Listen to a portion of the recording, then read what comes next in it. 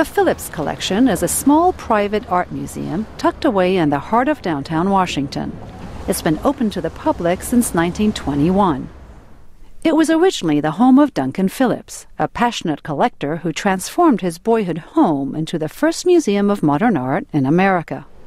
After a fire last year damaged the museum, it reopened in January, just in time for its 90th anniversary.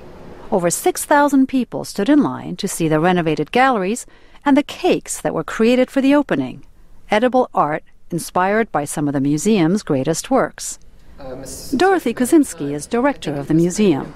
She says that one of the charms of the museum is its intimate setting.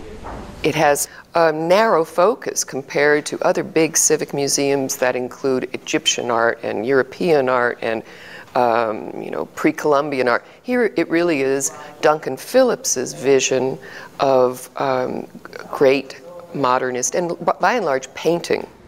The museum's big draws include priceless masterpieces by French Impressionists, such as Renoir's Luncheon of the Boating Party. I think that's probably the most beloved work in the collection. It's a masterwork of high impressionism. Another draw is an entire room of paintings by abstract expressionist Mark Rothko, who died in 1970. The first grouping that he anointed, he the artist, and he instructed Phillips as to how to hang them and the lighting conditions and sort of the austerity of this very almost spiritual environment. And there's the Migration series by Jacob Lawrence. Phillips was a real champion of African American artists long before that became a fashion. And actually, I think the Phillips collection played a very interesting, positive role in Washington, D.C., when this was still quite a segregated city. And it's this complex and wonderful narrative of the migration of the blacks from rural South to urban North, and the difficulties of that kind of wrenching, profound change in life.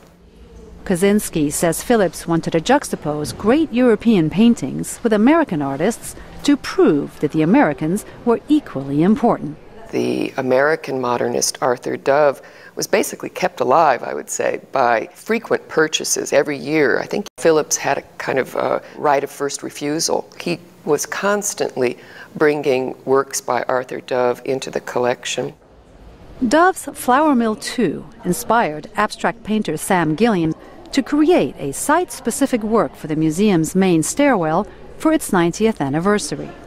Another new installation coinciding with the museum's anniversary includes two massive etchings titled As Time Goes By British painter Sir Howard Hodgkin. They are really incredible, just in terms of their complexity, their beauty, their explosive power. They are among the largest etchings ever made, each measuring 12 square meters. They are mirror images of each other, but in different colors. He was trying to achieve a monumental, powerful, ambitious statement, a work of art that kind of, in a way, almost defies death. Displaying Impressionist masterpieces alongside bold contemporary pieces is just one reason Kozinski believes the Phillips collection is unique and appreciated. So people come and really, I think, feel at home here and really engage, and I think it's a powerful force. It's goodness knows the world needs the salubrious impact of art in our lives. With treasures both old and new, the Phillips Collection is committed to fulfilling its founder's vision of bold exploration within a warm and intimate setting. Julie Tabo, VOA News, Washington.